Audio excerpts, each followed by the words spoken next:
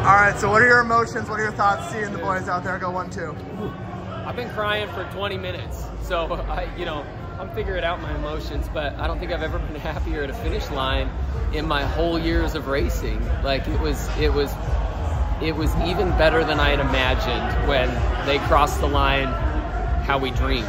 1-2, earning those spots that they earned, 6 months ago for the US. Like, it was amazing. And it's obviously got to be bittersweet for you not being able to be there on the starting line. Well, how are you processing that? Aside from a couple more tears. These guys are teammates, but they feel like brothers.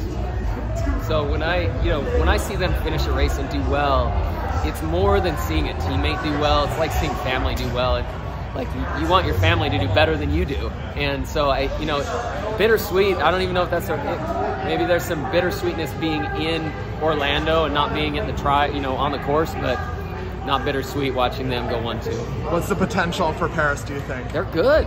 They make fast moves. They cover fast moves in practice. They get fast speeds. I think they can get ready to cover big moves in the late stages of the race, and so I like them.